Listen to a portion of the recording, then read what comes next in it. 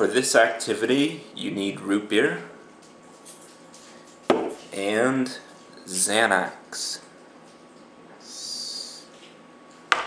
Now,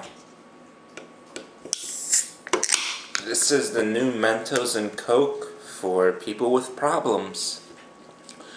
I'm going to drink a little root beer so it doesn't overflow too much.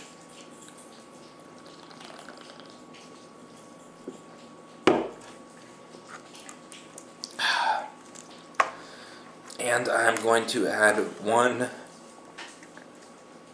Xanax. You probably can't see that, but it's a Xanax, and it goes. Let's see what happens.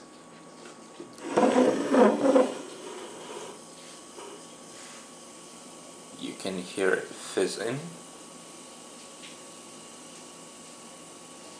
And let's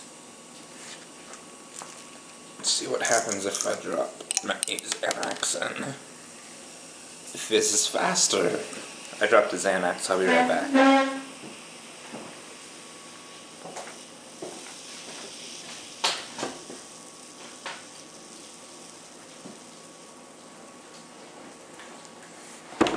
Okay.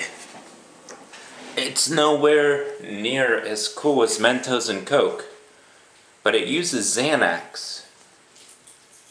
That's kind of cool.